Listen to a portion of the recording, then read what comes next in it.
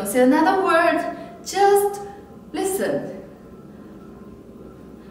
I can't let you do this to me. I mean, before I met you, I used to be such a jerk. I mean, seriously. Everyone at work thought I was a huge jerk. No one actually liked me. Those people I introduced you as my friends, they're not my friends. They're scared of me.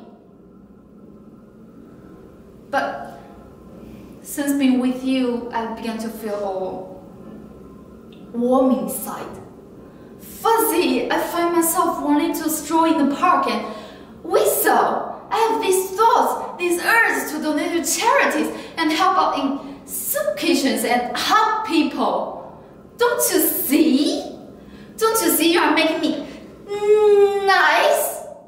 And what really scares me is that you'll open that box and ask me to marry you, and I'll just nicely say yes. And then I'll be nice for life. Please, for the love of God, put that box away. I mean, the planet already has millions of nice people. It doesn't need me too. Please stop. I'm asking you. No, I'm begging you. I'm getting on my knees. Will you please not marry me?